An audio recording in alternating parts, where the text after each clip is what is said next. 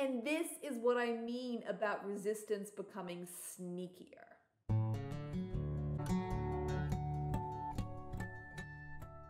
Hi everyone and welcome back to my channel. My name is Tara East. I'm a blogger, writer, YouTuber, and the author of the mystery novel, Every Time He Dies. And in this week's video, I want to talk about sneaky procrastination.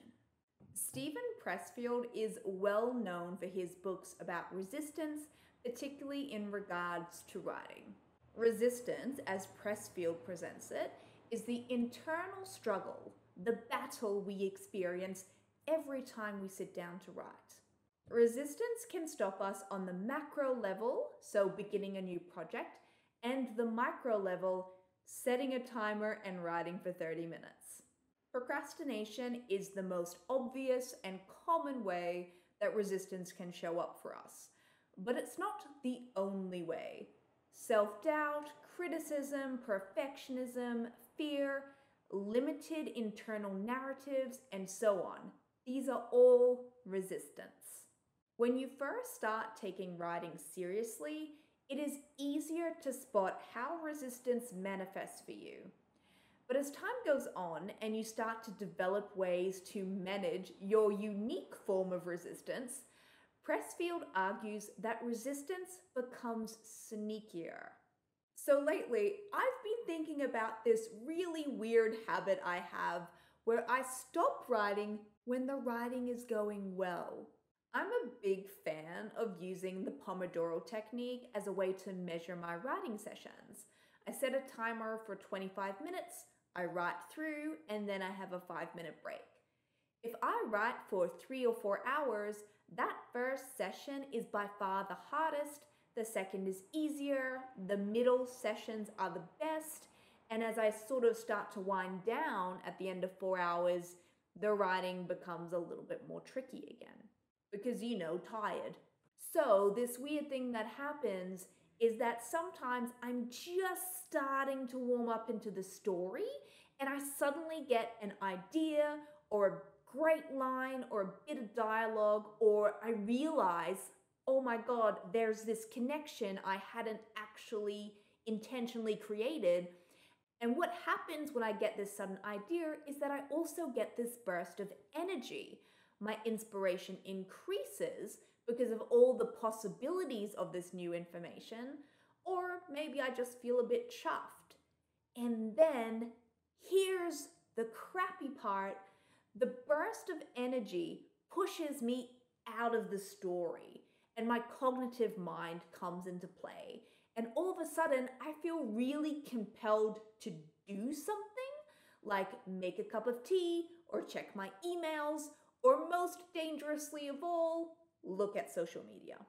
Note, if I go on social media, I don't post about this moment in real time, but there is this weird compulsion to tell somebody, to connect, to share this moment. The problem is there's no one around to share it with, or nobody that will care like I care, at least not in the immediate proximity. I mean, I could send an email to a writing friend, but it's really difficult to recreate that eureka in an email. Sometimes, even when I've slipped into a flow state, or I've managed to otherwise immerse myself in the story's world, there is this weird restlessness that can occur, and this too can eject me from the story. So it often happens when I'm just starting to feel like I'm getting somewhere with the project. The words are coming out, and I can feel the story steamrolling ahead. Now, this is every writer's desired state. In fact, when I did an interview with Shayla Morganson recently, semi-recently, we talked about how this is the magic moment every writer is trying to get to. We all long to reach the point where writing feels more like play than work. I've heard so many people, including myself, talk about how writing is always hardest at the beginning. And what I mean by that is the first 10 to 60 minutes of any given session. I'm giving a wide berth here because we're all different. We talk a lot about how to eliminate distractions and impose self-discipline while writing so that we don't self-sabotage by checking emails or looking at social media. But I've heard few people talk about this weird form of procrastination that can occur during a writing session. You're already writing, and in fact, the writing is going well, and frankly, the procrastination is coming in because the writing is going well. And this is what I mean about resistance becoming sneakier. You might have some solid habits and rules when it comes to writing, such as switching off your phone, writing in distraction-free environments, and ignoring your inner critic, but that doesn't mean that you've beaten resistance for good. When we make writing a habit, not writing feels weird, but it doesn't magically become easier. Usually we just get better at sitting with the discomfort of not knowing what we're doing, or the discomfort of how difficult it can be to make something out of nothing. The self-sabotaging behavior of stopping writing when the writing is going well is just one more way that resistance can present itself. So, how do you deal with it? Surprisingly, the same way you deal with all forms of resistance. You need to be able to identify what is happening and know that this sudden impulse to check email or make a cup of tea instead of continuing with the scene is resistance, and it's trying to keep you and your story small.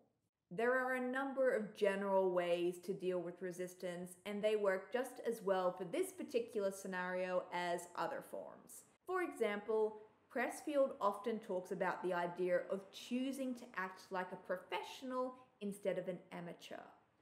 A professional would stay with the work and follow the session through until the end. If the impulse to stop writing is too great, spend a minute or two writing about your desire to go and do something or tell somebody, and hopefully the act of writing it out will get it out of your system. You can quickly remind yourself why you are writing this book. Little hint here, it can be really useful to write your why on a post-it and keep it near your desk for these exact moments. Looking at your why could help you recommit to the session. And if all else fails, bribe yourself with the promise of a reward after you've finished your session for the day. Now, none of this advice is particularly original, but it's free and easily accessible, which is probably why you've heard it a million times before. Plus, they work, usually. But this video wasn't made as a way to neatly solve all of your issues around resistance. Instead, I filmed this simply because I wanted to bring light to the issue. One, because it's important to be aware of all the ways that resistance can appear in our writing. Two, because resistance becomes sneakier over time. And three, maybe this is something that happens to you and you've also never heard anybody talk about it. You're welcome. I hope it helps. Now I'd love to hear from you. Do you also have this weird habit, this weird need to stop writing when the writing is going well? Leave a comment below and tell me all about it. Now, if you'd like even more writing advice, you can of course head to taraeast.com and dive into the archives. While you're there, please consider joining my email newsletter.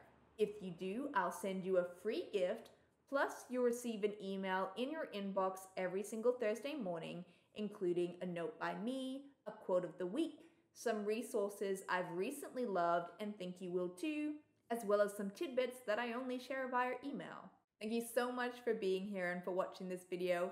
I hope it helps. I hope you related to some of this. Stay safe, stay calm, and keep writing, because the world actually does need more books.